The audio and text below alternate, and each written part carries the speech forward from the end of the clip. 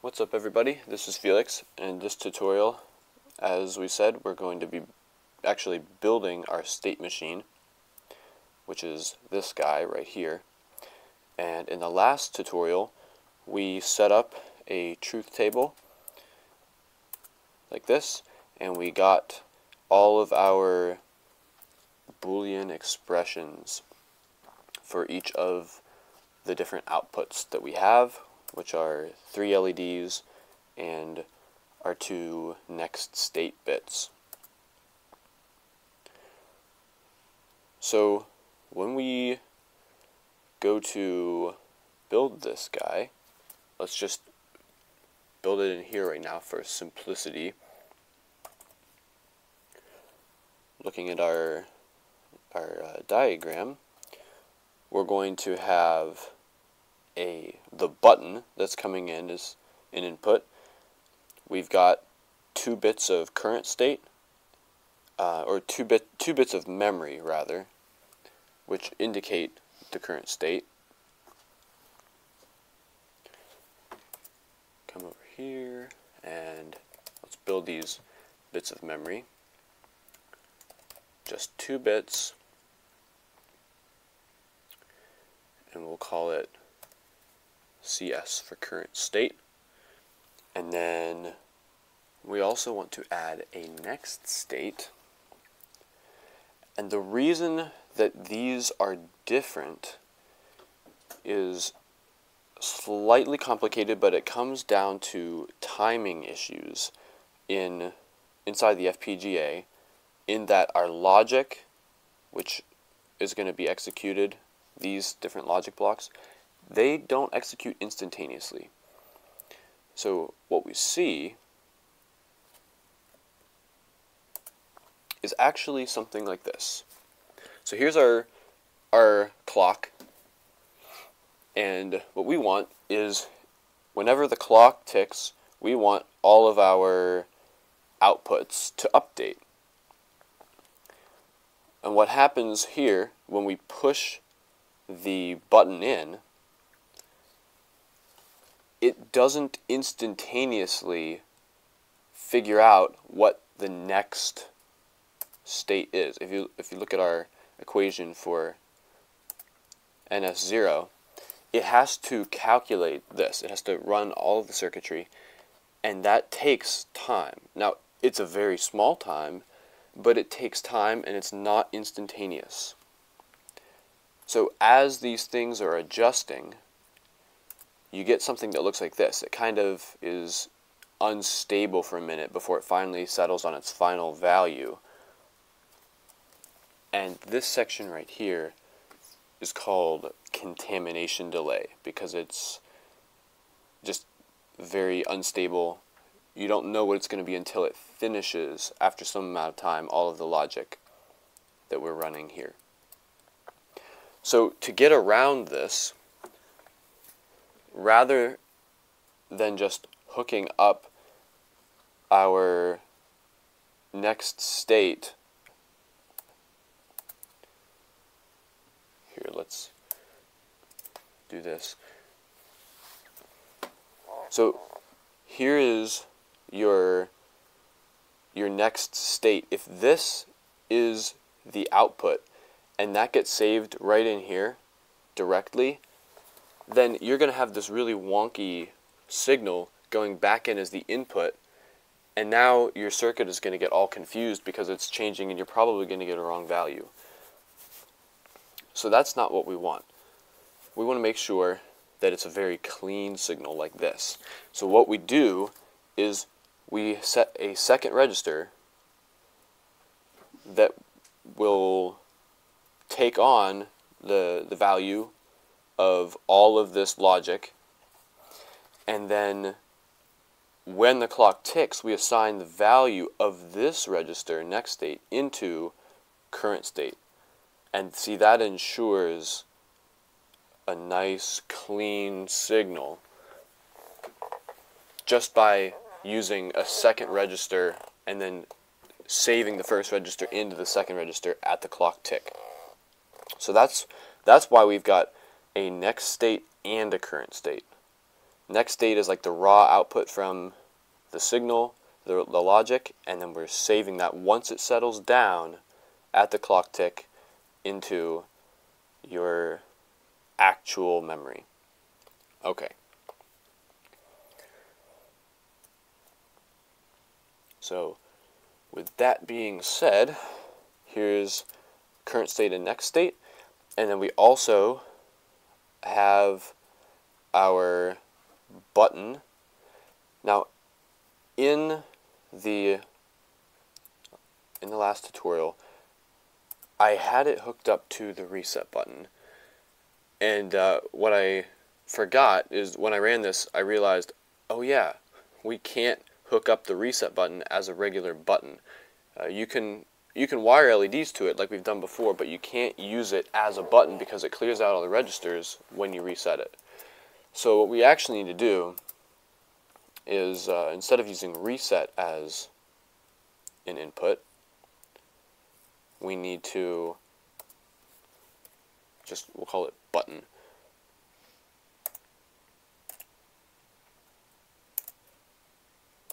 Add that guy back in there.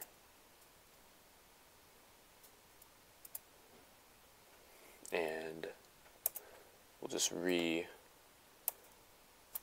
paste this in there. Okay. So now we should have our real, or we should have the same expressions, but it'll just say button instead.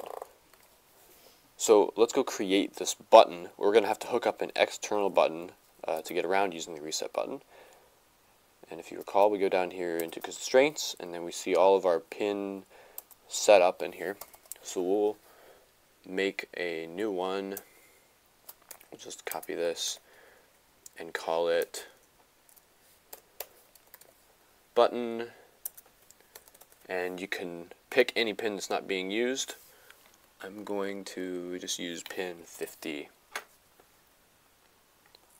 And then we can go down here and add input button. And now we can access our button.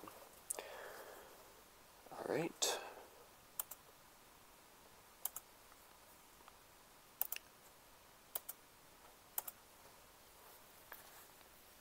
So now we have our registers, they're going in there. We have our input, which is a button. Now we need to set our outputs.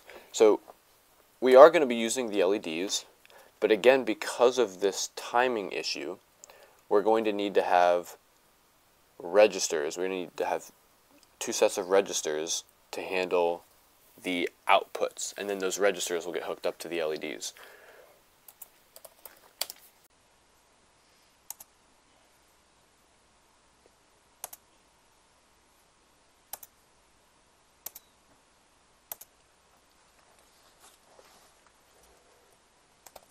So we just need 2 bits, or 3 bits, because we have 3 LEDs, and we'll name these guys T and L, temporary, and the one that's going to get hooked up to the LEDs.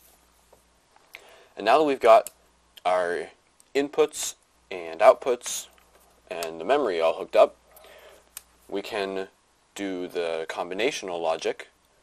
That's the parts that are going to be here, and then do the synchronous logic to transfer those combinational values into our synchronous registers.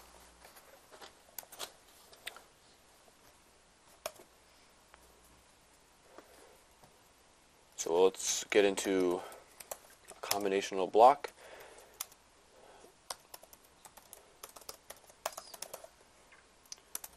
And start with our first temporary register. That's going to be the one that corresponds to LED 0, and we'll use our little arrow operator to indicate non-blocking or parallel assignment of all of these. And let's go over here and grab him, paste him in there, and now we have to convert it to Verilog syntax. what logsim will give you, plus is an OR, and then we'll put parentheses around these two guys, and then these spaces are ands,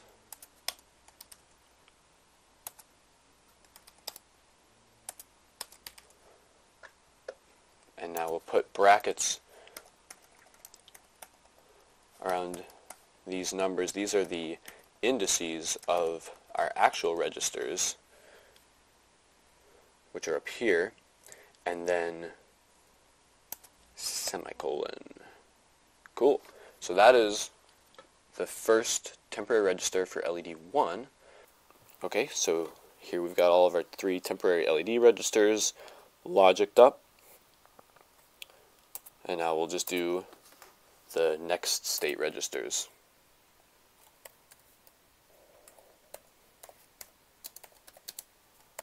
Alright, I've got all of these typed out. All the logic is hooked up to all of the temporary LEDs and the temporary state, the next state registers.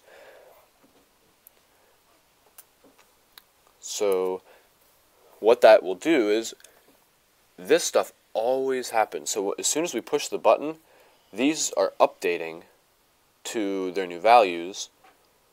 And what we want to do now, next is when the clock hits a positive edge, when it ticks, we want to take these values and put them into the real ones.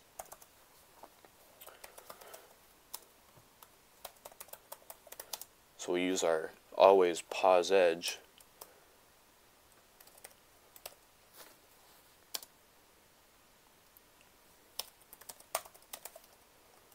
And this is just really easy. All we do is we say store T in L, that'll put the temporary into the actual LED register. They're not the LEDs, but it's the one we're going to use to hook up to the LEDs. And then we'll put NS into CS, and that'll make the current state officially saved when the clock ticks. And one last thing that we're going to do is hook up the L to the actual LEDs. We'll go back down here to our generate space to do that.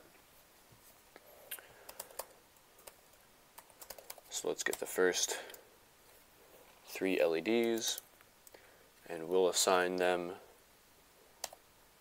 to L. Alright, don't forget to change this guy down here so that he's not assigning the LEDs twice. And one more gotcha that we're going to have to worry about.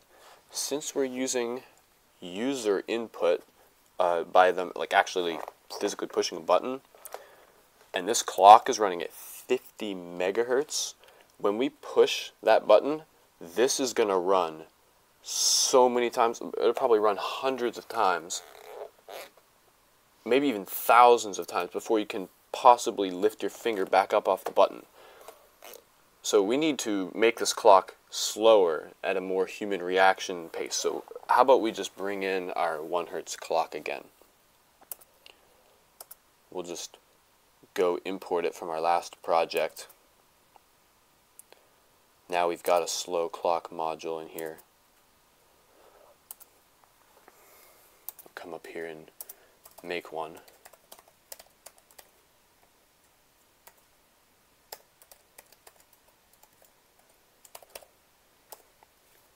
And don't forget we need to make a clock 1 hertz wire, and now we can make this clock be the clock 1 hertz. Alright, so what should be happening is all of our logic here is always running, that's this part here. As soon as you push the button, it goes and it settles on a value, and then when you release it, it kind of does a little bit of static before it finally settles back out at the value it should be. And then when the clock ticks, we store the temporary value into the value that we want to use, into the register we're using, and then we hook up the good register to the LEDs.